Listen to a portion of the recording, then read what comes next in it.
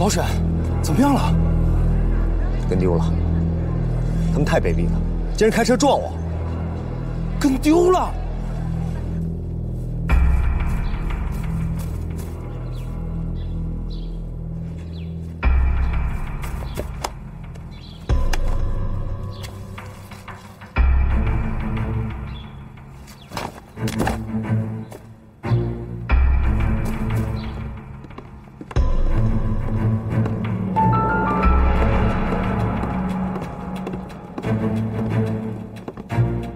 你们两个去忙吗？是。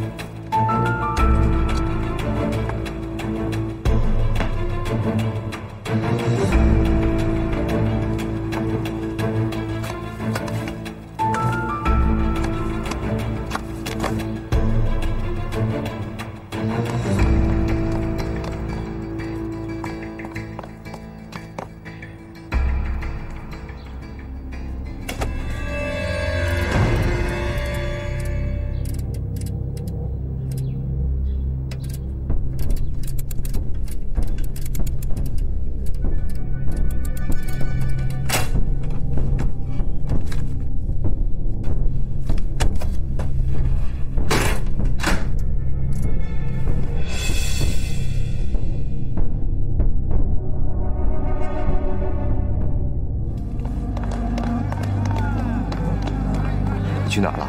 我去查温公子的住处了。我留意了他的车牌号，车主是一个富商，住在西城的一个别墅。走。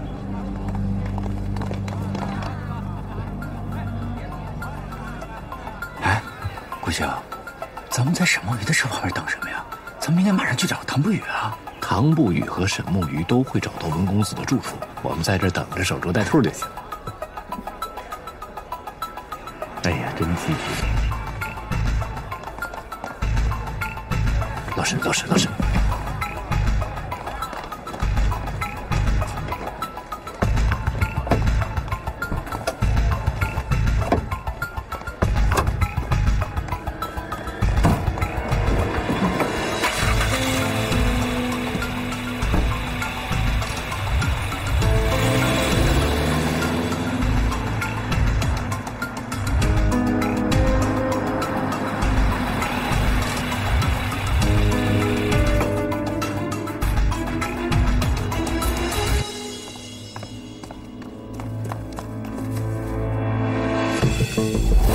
这是他们的车，应该就是这里了。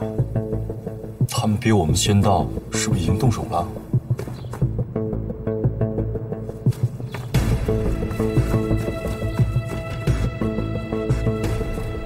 是他们。怎么样？有什么发现？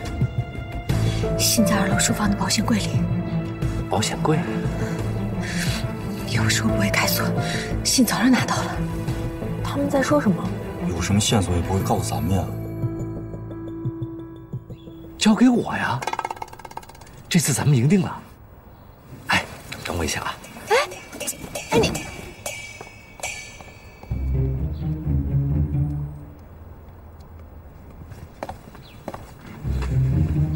老沈呐，命不好。你说这别墅这么大，知道信在哪儿吗？不知道吧？我知道啊，但是我不会告诉你们。你们辛苦啊，想想办法。咱们走着瞧。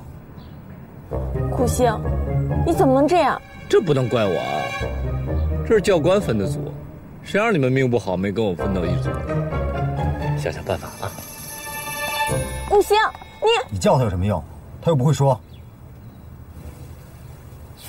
输定了。那不一定。他们如果知道线索的话，一定会去拿。等他们拿到了，咱们再从他们手上抢过来。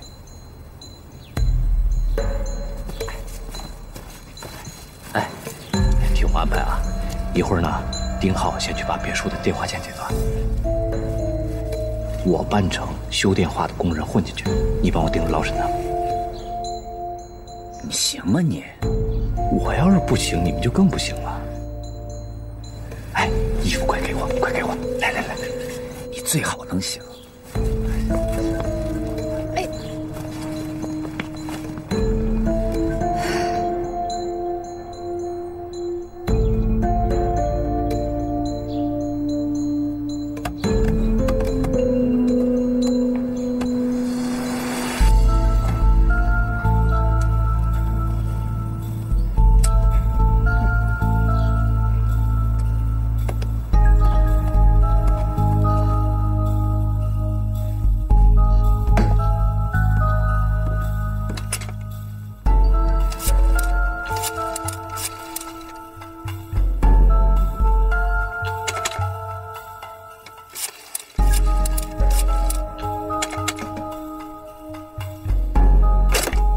小李，公子，电话坏了，找人快点修。是。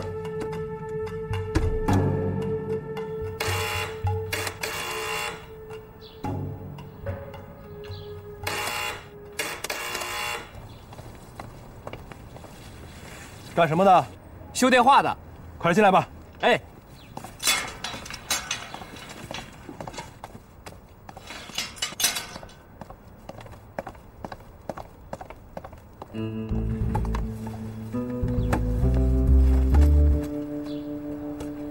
哎，什么问题啊？我要先检查一下电话线，如果线没什么问题的话，再看一下电话机。行，你快点，等着用呢。哎。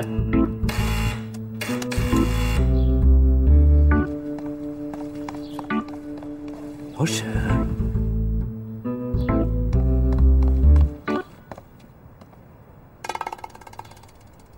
干什么的？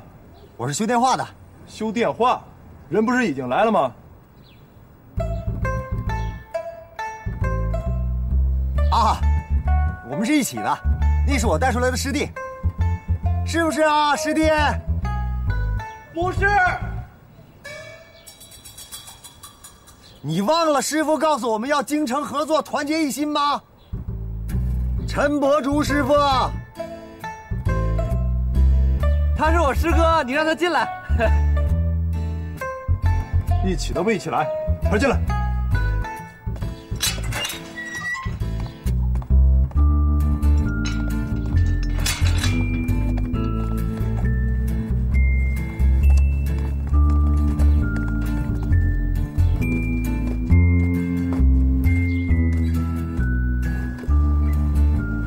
阴魂不散呢，卑鄙！你们用车撞我就不卑鄙吗？想跟我抢功劳是吧？没门儿！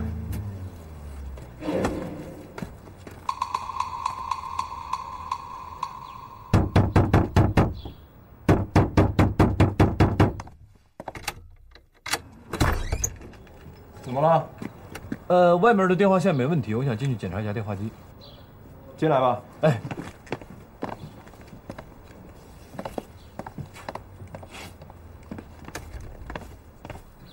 师弟啊，师哥多年经验分析呢，问题应该不在这儿。哎，这个事儿呢，就不劳烦师哥你了啊。出来的时候师傅怎么说的啊？多看多学，那么不谦虚呢？师傅还跟我说怕你累着。哎，这个线儿我知道了，你看啊，是从这儿走。哎，老板，这房间能进吗？可以。哎，谢谢老板，谢谢老板。电话在那儿，快点修。哎哎。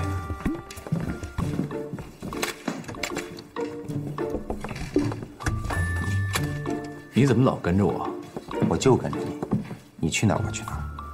没时间了，我不跟你废话。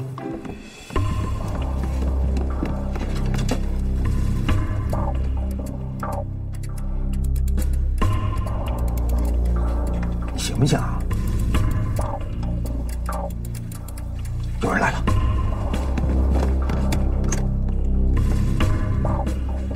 门怎么关上了？风吹的吧？你们到底能不能修好？我检查了一下，可能不是电话机的问题，还是线路的问题。对，一定是外面线路有问题。师弟啊，你赶紧过去看看。你有经验，你去吧。我这个师哥说话不好使是吧？啊，让你去你就去，别废话。你们到底谁去？能不能修好？快！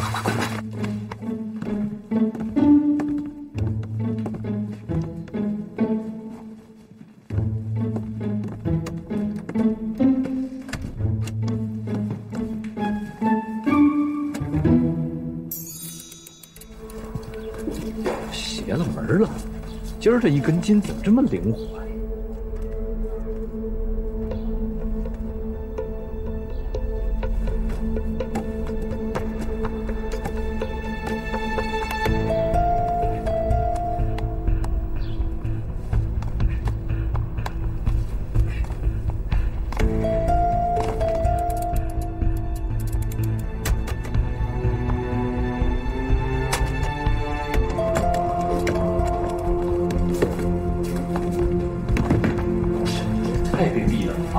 哪有这么办事的？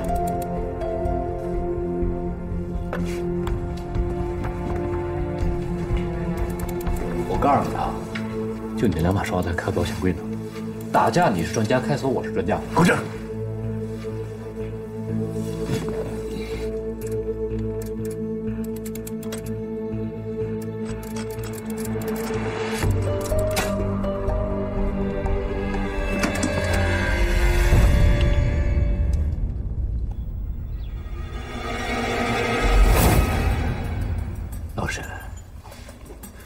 保险柜是我们组找到的，箱子也是我打开的。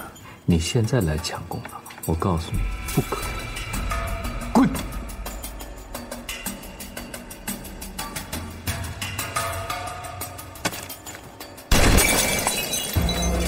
什么情况？你们敢偷东西！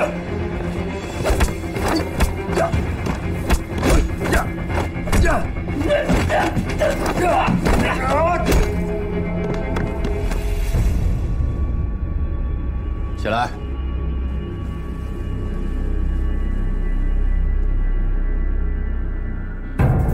偷东西，偷了什么？交出来！哎，别玩了，信我们已经拿到了，演习结束了，别拿枪指着我，搞得像真的一样。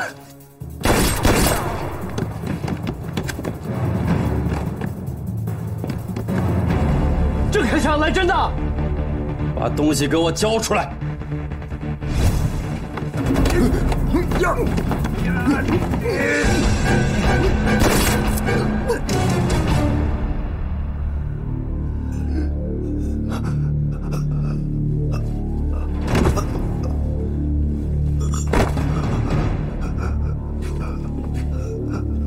老沈，你怎么杀人了？他是自己人呐，他。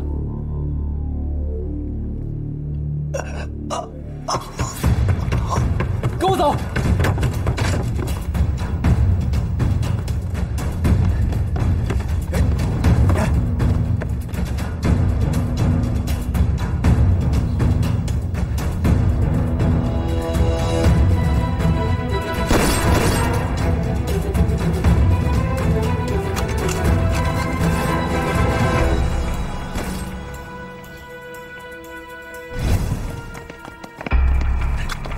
怎么会有枪声啊？我刚才错杀了那个少爷。啊！这可是演习啊！你刚才杀了咱们自己人。他刚才真开枪，我也是没有办法呀。行了，别管他了，信他。在顾星身上。他肯定跑了。跑了？他跑了，我们怎么办呀？大家分头找，走。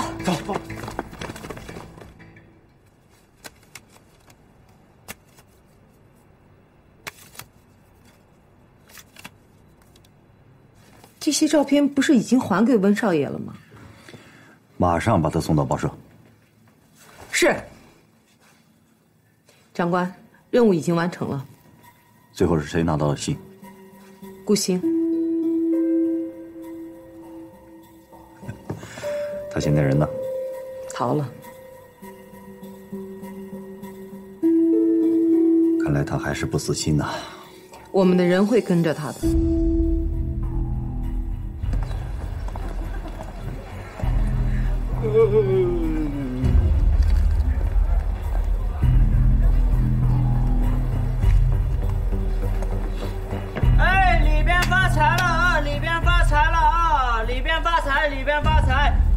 老板，里边发财，里边发财，里边发财啊！里边发财了啊！里边发财！哎，老板，里边发财，里边发财啊！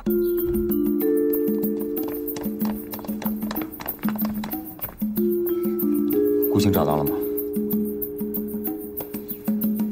顾星这个王八蛋，他肯定是逃跑了。他当了逃兵，拿走了信，任务完不成，我们都得被他害死。他会不会是出了什么意外？逃跑这种事情，顾星绝对做得出来。他从来都是事不关己，只求自保的人。教官说要防范意外，我看顾星就是个意外。这下糟了，叶教官说了，咱们一个都不能少啊！干脆我也不回去了。哎，丁浩，你可别开玩笑啊！你要是当了逃兵，叶教官能放过你们？哼，我怕什么呀？至少我现在走了，我不用每天面对他那张臭脸。不许走！别管我！要走就要管。沈梦雨，我告诉你，你刚才杀了人，你回去一样是死。别忘了，你是党国的战士，要随时做好牺牲的准备。你别给我讲什么大道理，我没有你觉悟高，我怕死，行不行？凡是在特训班宣过誓的人，就没有选择的权利。你果然是一根筋，沈梦雨，放开我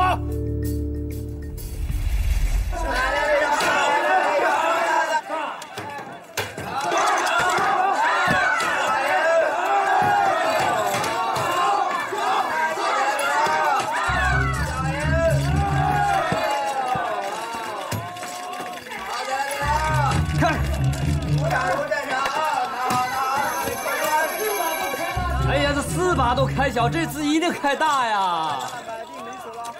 都压了，你看我说了，谢谢。跟踪我？我没有啊，真没有。你这种水平啊，在学校要再练个3年5年的才能出来执行任务。我不急，我去读2把。看看手气，你也读2把。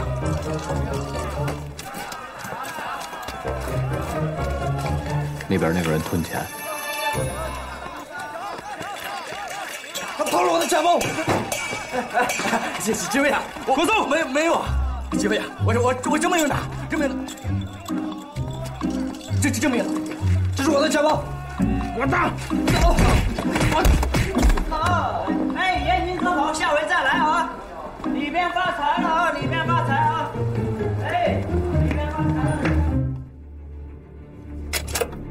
长官，顾星还是跑了。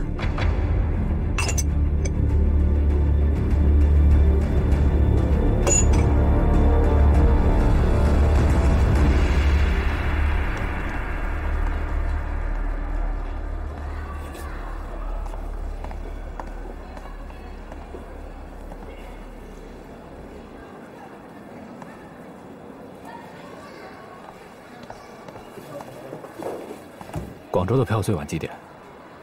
最晚晚上7点，先生。给我1张。好。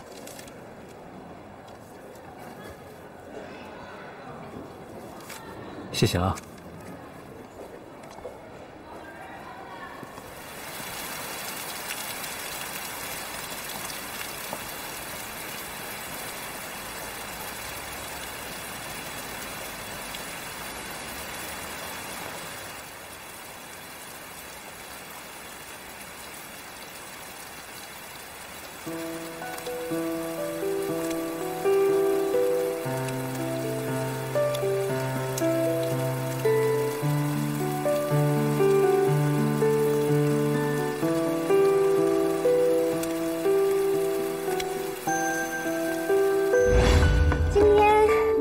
转正，这个送给你。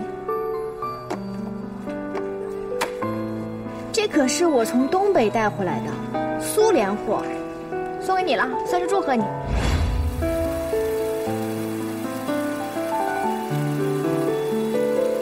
这次行动不能有任何人死，更不能少1个人。如果在你们任何一个小组中，任何一个人出事儿，其他2个人都会被赶走。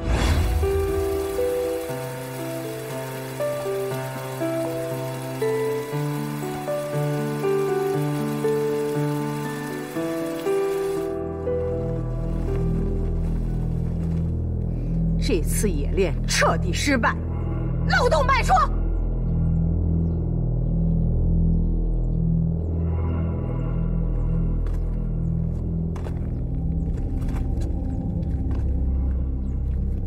沈梦鱼，你知不知道自己杀了人？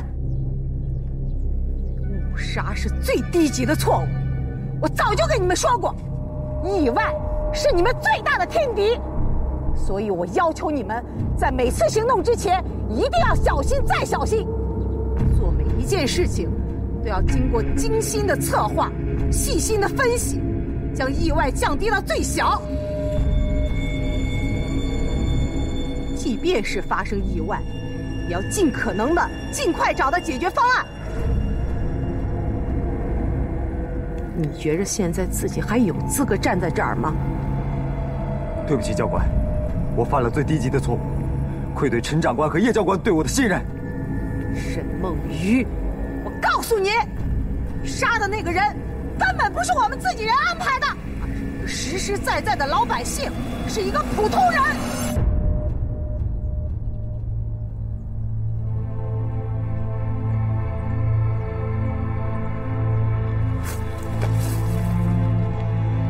沈梦鱼愿以死谢罪，一命偿一命。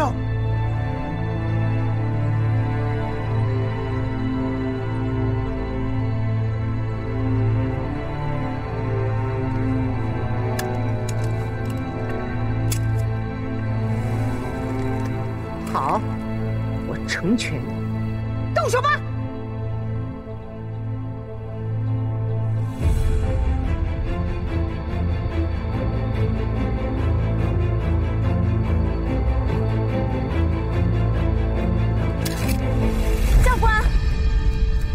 沈梦鱼，是因为有人向我们开枪，暴露了位置，情急之下他才出手的。教官，沈梦鱼和我们一组，他的错误我们共同承担，要罚大家一起罚。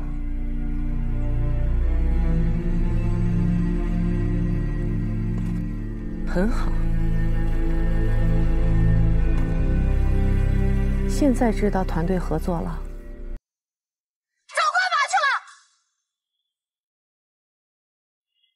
以为你们两个有资格替他说话吗？滚开！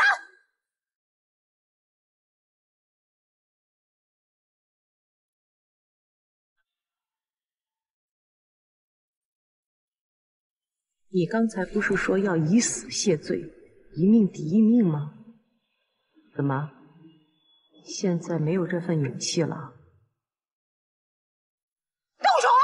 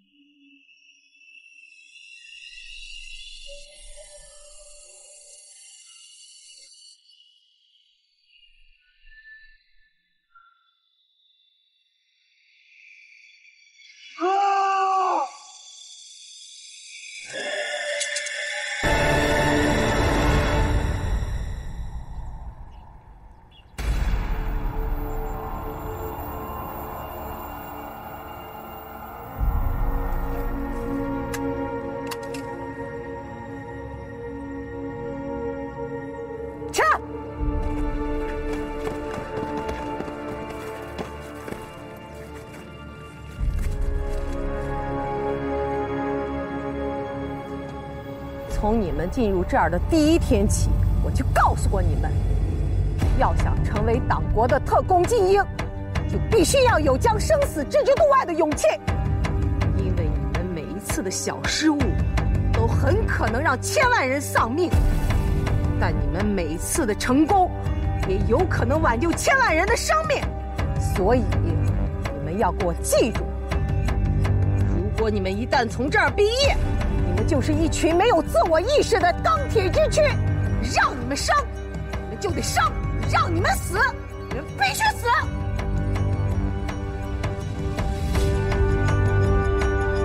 听明白了吗？是为党国效劳。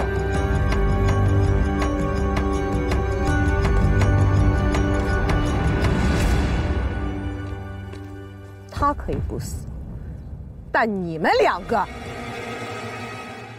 哼！我问你们，你们的那个战友呢？报告教官，顾星自己想当逃兵，我们也拦不住啊！废物！连自己的队友都看不住，留你们有什么用？报告，我觉得这样不公平。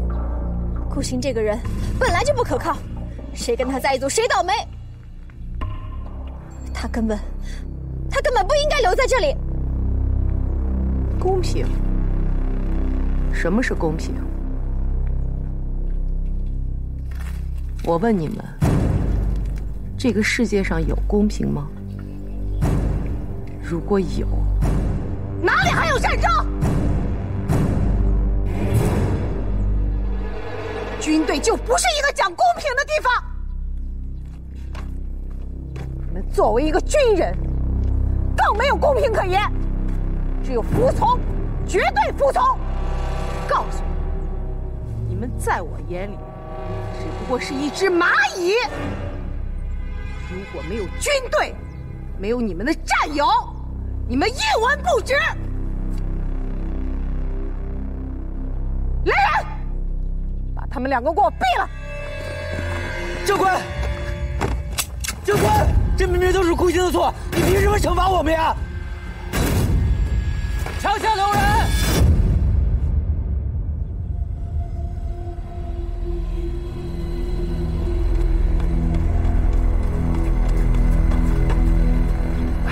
教官，我回来了，你别罚他们了。你怎么现在才回来？他们俩差点被你害死。那能怪我吗？谁让他们把我甩开啊？我好不容易拖到这封信，结果呢，一出来你们一个个全没影了。我这顿跑，腿都快断了。顾星，你别以为我不知道，你把我安排的人甩掉，就是为了想逃跑。教官，我真的不知道那是你安排的人，我还以为是敌人呢。我可是听话的，按照你说的话，步步为营，攀山越岭的跟他们周旋，这才保住了小命回来见你。早知道我就不费这个事儿了。哎，教官，你为什么要派人跟踪我呢？哼，你不当戏子真是太可惜了。教官，说，信我带回来了，人也回来了，这该怎么赏怎么罚，你是不是得说清楚啊？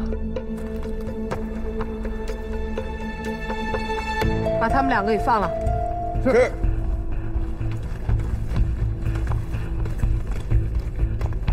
他们呢？你们仨原地深蹲，开饭前不许离开。是。开始。开始啊！快点。来，5、6、7、8。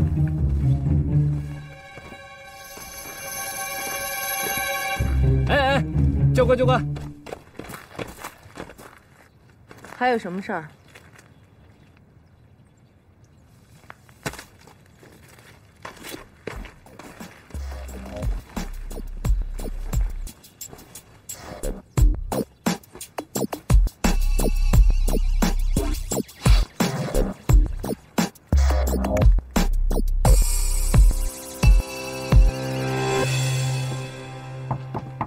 报告。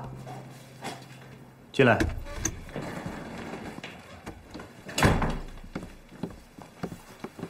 长官，顾星已经回来了。我看到了。奇怪了，你说他明明已经摆脱了咱们的人，怎么又自己回来了？看来他和这些队友真的是有感情了。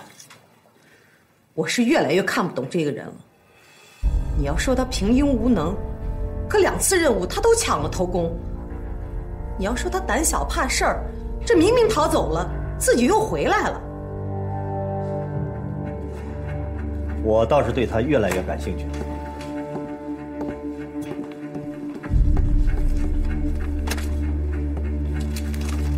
你看看吧，已经上报了，还是头版头条？如您所愿，温公子的死完全嫁祸到帮会的身上。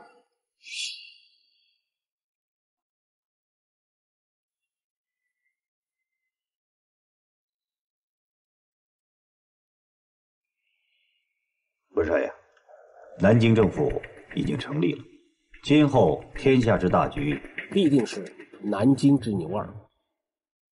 我希望你能多多支持南京政府。如果你跟我说这些，我看就不必谈。好吧，那我就不多说了。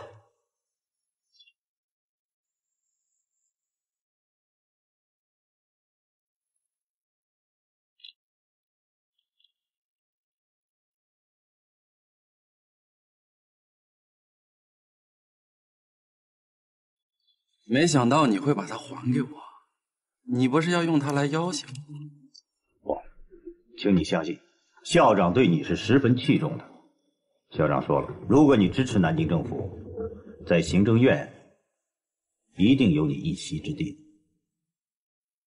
你要不支持的话，也不会勉强你。留去由你自己决定，但是我还是劝你一句。你跟洪老大情妇的事情，要是让洪老大知道了，这可不好收场。他不敢动我一根汗，他们还有很多生意要仰仗温家，动我，他可得好好掂量掂量。告辞。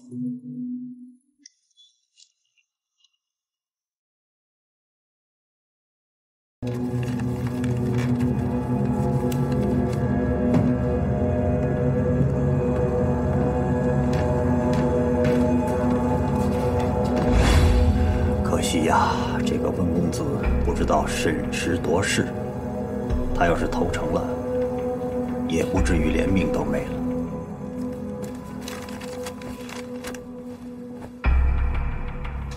我这回之所以派训练班的学员去执行任务，一来呢，即使他们失手了，也不会暴露身份；二来，我是不想让他们知道是南京政府刺杀武汉政府党派人的真相。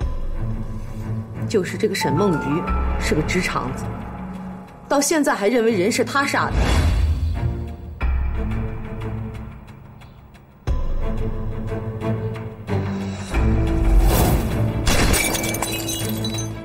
什么情况？起来！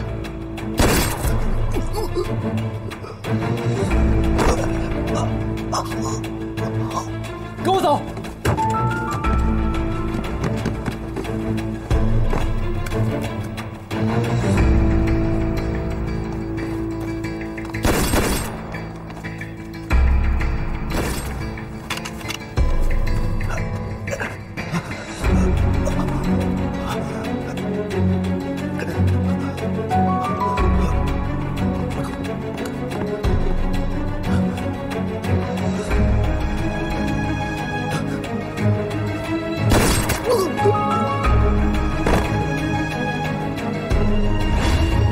刚才还有一死谢罪呢。是，任务是完成的不错，还需要磨练。哎，是不是又想我了？来，这是从我嘴里省出来的，那给你。刚才我还以为你真的一走了之了呢。怎么会呀？我可舍不得你和小馒头。好啊你，把我和小狗相提并论。做狗有什么不好的啊？做狗无拘无束，自由自在，活得简单，还不用替别人操心。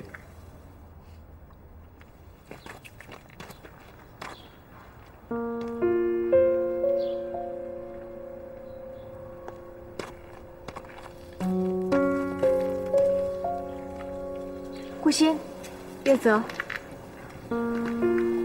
我想跟顾星单独说几句话。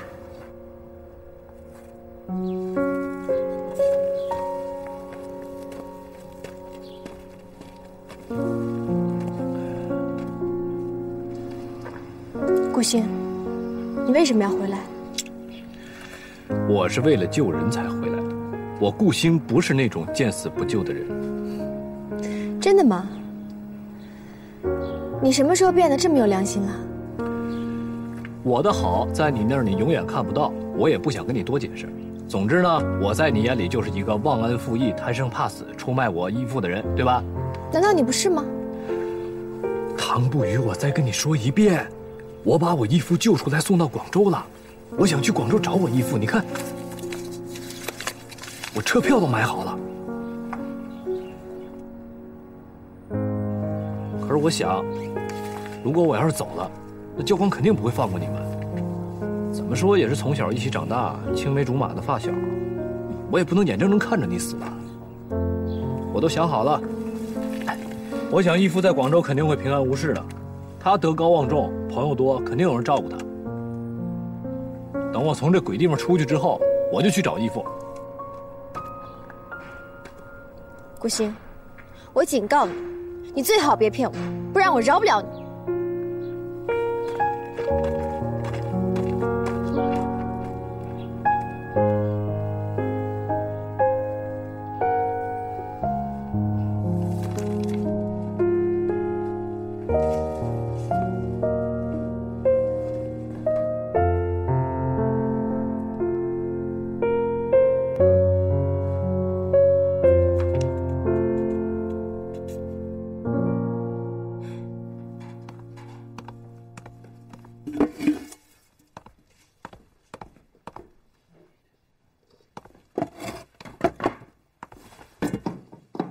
不语，你在上海的时候和顾星是怎么认识的？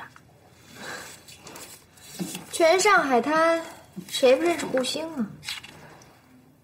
他这么有名，那他是明星吗？我跟你说啊，他是我们全上海滩最有名的流氓。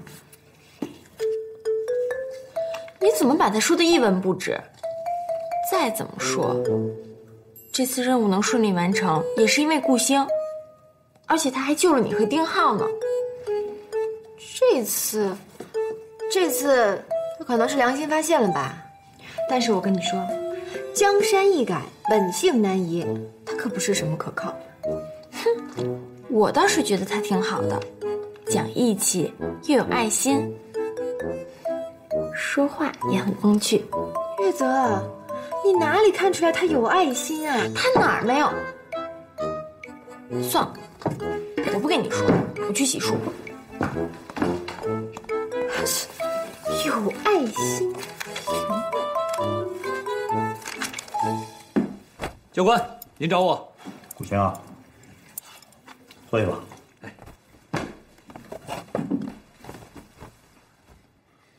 最近食堂的伙食改善的怎么样了？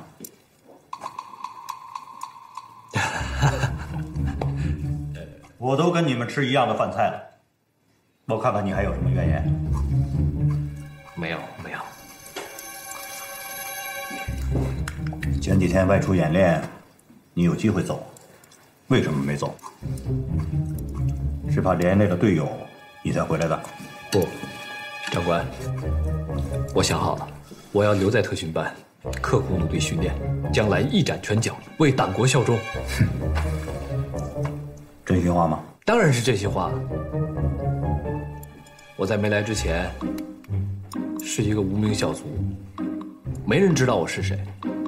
但是我现在能加入调查科呀，那是我名垂千古、扬名立万的好机会，我怎么舍得走？巧舌如簧。言归正传，我单独交给你的任务完成的怎么样了？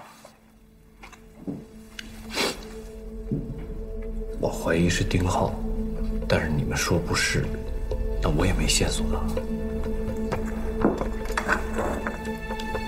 昨天晚上，这个内鬼又偷用我们的电台对外联系，让我们截获了他的信号。